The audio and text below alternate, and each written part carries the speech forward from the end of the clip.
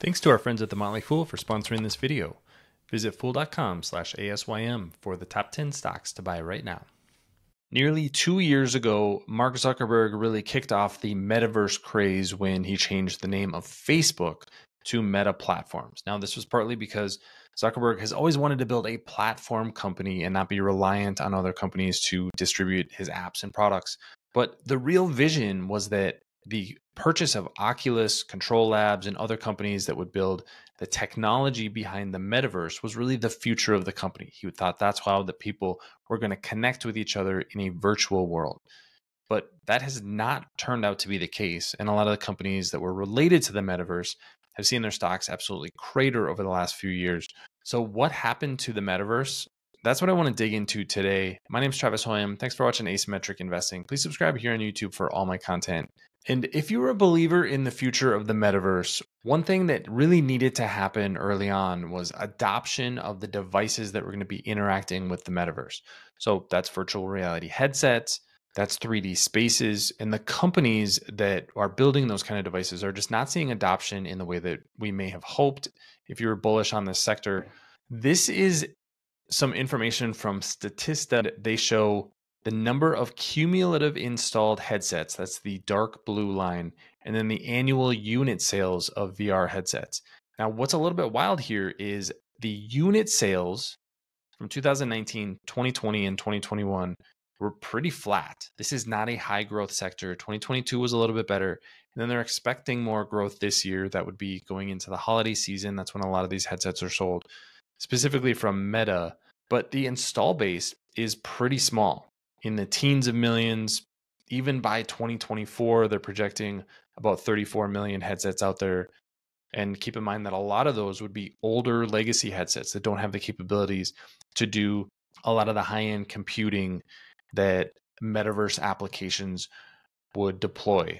Now, this creates a real challenge for the industry overall. If people aren't buying headsets, then you're not going to be able to spend enough money to build out the content for the metaverse. And that's what we see with companies like Unity, Matterport, and even a company like Roblox, who was often talked about as a metaverse company.